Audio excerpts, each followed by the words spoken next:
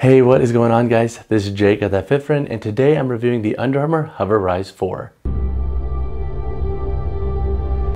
So I have a love-hate relationship with the HOVR Rise training shoe line. I liked the original HOVR Rise and the Rise 2. The 2 is actually my favorite to date. I thought both of those models both performed pretty well. Their durability was on point and they only cost $100 USD.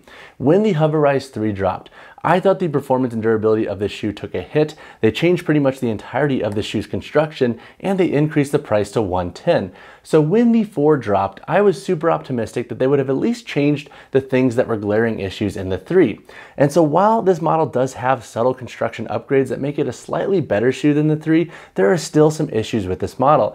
But a few pros that I have with this model include number 1, they are a decent shoe for indoor class workouts, HIIT workouts, and athletic style training. So if you are primarily training indoors with this model and you want a shoe that has a HIIT-focused bias with some athletic style training bias to it, this can be a viable option to look into. The HOVR midsole in this shoe gives you a nice level of spring and pop. So the midsole in this model has 2 different components. You have the HOVR Tech and then you have an EVA foam that's a little bit more stable in nature. So I think the blend of these two feed really well into those training contexts, and this model also works for short runs and light lifting. So they can be a pretty good versatile training shoe for tackling a little bit of everything. My second pro with this model is its outsole construction. And note that this is primarily for indoor training. I am not the biggest fan of this model's midsole and outsole construction for outdoor training. I'll talk about that in my cons. In regard to indoor training, you get a nice level of tread with the shoe, and I thought the forefoot in this model is actually a bit more maneuverable than the 3. The 3 was pretty stiff and blocky and it took longer to break in. This model took a little bit less time to break in, and you get a nice level of tread with this rubber outsole. You get tri-base tech here in the midfoot, so for jumping and other movements where you're trying to stabilize and plant, I do like this feature. And the heel is a little bit beveled, so if you do want to add like 1, 2, maybe 3 miles pre or post workout, this model isn't terribly uncomfortable to do so in. The third pro that I have with the shoe is the booty style construction and the upper. So if you like booty style shoes, I think you'll like the overall fit and feel with this model. It hugs pretty well without like hugging too tight. So I think it walks that fine line between locking you down enough to where you can do multi-directional training and feel secure, but also not have heel slip. And then also the upper breathes pretty well. So you have a mesh upper with a 3D print, and overall it does a pretty good job with abrasion resistance. But that being said, let's talk about a few cons that I have with the HOVR Rise 4. So 3 cons that I have with the Under Armour HOVR Rise 4 include number 1, I still think lace durability is going to be an issue with this shoe. So we saw this in the Apex 2, Apex 3, and HOVR Rise 3, and that is these TPU eyelets causing friction and breakdown due to the laces like rubbing against them excessively over an extended period of time of training. When you are jumping, when you are running, when you are lifting, you can be putting stress into this top eyelet. I don't think that this eyelet is going to last an incredibly long time, because even though the laces I think are better for the context of durability in the HOVR Rise 4 and there's less TPU eyelets in the shoe, I could still see friction being an issue. I'm already having a little bit of friction here on the midfoot side of my right shoe, and that's because when I'm doing multi-directional training, I have a pretty big bias when I'm pushing medially, and I could see that being an issue for other folks as well, especially those who are really putting in a ton of stress into this model's upper midfoot. The second con that I have with this shoe is that the midsole and outsole are pretty much the same as the 3, and so why I don't like this model for a ton of outdoor training is because the midsole up here isn't really protected by the rubber outsole. So in my HOVR Rise 3, for example, I was already having like this grating and fraying of the midsole up here in the forefoot when I was training outdoors, and this was after 1 session. The HOVR Rise 4 has the same construction, so I would suggest just not using your shoe outdoors if you are training on concrete and doing a lot of cutting, because you can really tear up the midsole up here in the forefoot. The third con that I have with the shoe is that if you have a flatter foot, I don't think this is going to be the shoe for you. This model has a pretty beefy arch here, so if you don't like a ton of arch support, then you're not going to like how this model fits. I have a fairly high arch, so I really like how the shoe fits, but if you have a flatter foot and you don't like an arch really driving into that medial midfoot, I would say definitely think about that before investing in this shoe. But that all being said, honestly, the construction updates in this model are better compared to the 3, but there are just still issues with the shoe. So hopefully maybe when the 5 drops and it's not just like an updated upper and a couple of upper features in the shoe, some of these things are reworked. So when it comes to the performance of the Under Armour HOVR Rise 4, I'm gonna break this section into a few different parts. I'm gonna talk about lifting, versatile training, shorter runs, and then daily wear. In the context of lifting, this model is okay. It performs like you'd expect a more HIIT-focused shoe to perform.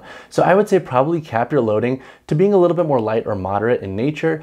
Around like 405 pounds in a trap bar deadlift, that's where I started to notice more compression of this shoe's midsole. So this midsole stack height is pretty big, and you have a little bit of toe spring. So it's really tough, I think, to really ground the forefoot in this model, because with that thicker midsole pulling that toe up, it's really hard to really drive those toes down and stabilize. So this model does do a pretty good job for accessory work. And if you're doing like power stuff that's lighter in nature and you plan to just move fast, this shoe should be fine. But for heavier strength work, I would say look into like something like the Tri-Base Rain 4 if you're looking into Under Armour training shoes. For versatile training, the shoe does a pretty good job. And it's a bummer that there's still durability issues with the shoe, because I want to like them for this context. I like the HOVR midsole for jumping and for springy activities. I think it does give you a nice level of bounce. Plus with that increased forefoot maneuverability in the shoe, I think it does give you a nice level of pop, especially if you're training on the forefoot a lot, jumping, doing jump rope, whatever it might be. I also like the outsole in this shoe for indoor workouts. Just Under Armour, can you please fix the durability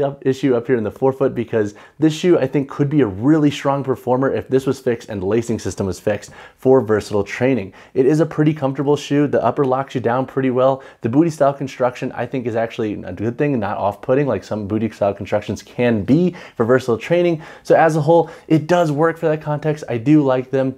But again, I cannot stress enough that some of the durability issues with this model do make me kind of pause recommending them for you. When it comes to shorter runs, this model does a pretty good job. If you're planning to just do like 1, 2, maybe 3 miles tops pre or post workout, this shoe should do a fairly good job at being comfortable and giving you enough responsiveness. The beveled heel I think does feed a little bit better into the style of running. And if you're primarily doing treadmill running, then I think this model makes more sense in that context. If you're planning on running outdoors, once again, though, just keep an eye on the stress of this top eyelet and the midsole up here in the forefoot.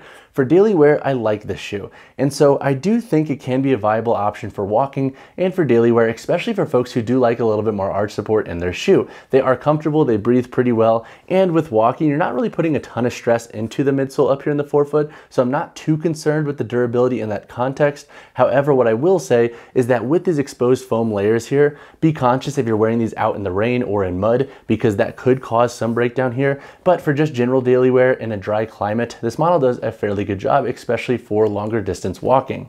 So now let's answer the question, who should invest in the Under Armour HOVR Rise 4? So I think if you plan to only use this model indoors, and if on a weekly basis, your training breakdown looks like HIIT workouts, classes, some light lifting, and maybe some short treadmill runs, then this model could be worth it, especially for lifters and athletes who like a little bit more arch support and booty style constructions. But that being said, it's really kind of hard to find where this model fits into like the breakdown of other cross training shoes. Since it has durability issues and a HOVR midsole and Tri-Base tech, like the Project Rock line, like the Tri-Base Rain, like the HOVR Apex, it's really interesting to see like, okay, Under Armour, where does this shoe really differentiate itself from those other models that are a little bit more niche in certain areas? So overall, it's a pretty good training shoe for general stuff, but the Under Armour HOVR Rise 4 honestly leaves a lot to be desired. So when it comes to sizing and fit in the Under Armour HOVR Rise 4, most lifters and athletes should be safe going true to size in this model. The length fits fairly true. They do run a tiny bit long, and the width is what I would describe as like a neutral width. Under Armour describes the shoe as having a regular fit. Now, a couple of subtle sizing specifications is number one, if you have a notably narrow foot and you generally have a lot of room at the end of your shoe's toe box, I would say maybe size down a half size. However, I think that's going to be a very small population that will have to do that. And then number two, we do have a decent level of arch support in this model. So if you have a flatter foot and you don't like having arch support in your shoe, that could be something that turns you off because you'll have that medial midfoot driving into your foot. So that being said, most lifters and athletes should be safe going true to size in this model. And if you do fall into those two categories I discussed, definitely consider that before investing in this shoe. When it comes to price, in the Under Armour HOVR Rise 4, you can expect to pay $110 USD. Honestly, the price point can be a little bit hit or miss. I think if you plan to use these shoes primarily for HIIT workouts and classes, then it could be fair. They are priced similarly to the Nike Super Rep Go and the Reebok Speed 22 TR. So as a HIIT-focused shoe, I do feel like the price point is pretty fair for this model. However, again, with some of the durability issues, I'm not sold that they're going to work in every single context. So if you plan to do a lot of running, or if you plan to do a lot of outdoor training, you may want to look into other models because the price point would be a miss for you because the shoe will likely break down faster than you want.